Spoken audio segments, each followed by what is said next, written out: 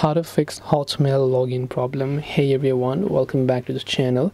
In this video we're going to learn how we can fix login problem on Hotmail, so make sure to watch the video till the end. If you want to fix the login problem that you're facing on Hotmail, so maybe you're trying to just log into hotmail.com, so I'll just go to hotmail.com here.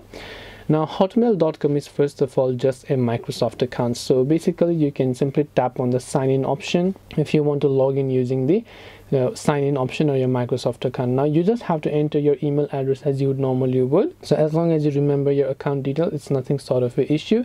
Just make sure to enter your details.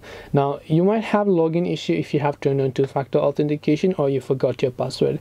Now if you forgot your password, you can easily reset it by tapping on forgot password, and it will send a code maybe to your phone number if you added a phone number, or maybe to your recovery email if you had added a recovery email. So depending upon what is it that you want to do, select the option there. Now in my case I have a recovery email set, so I can just select that. I can just enter that email here, then I can simply enter the code that was sent to this email to hopefully recover or fix the login issue on my account.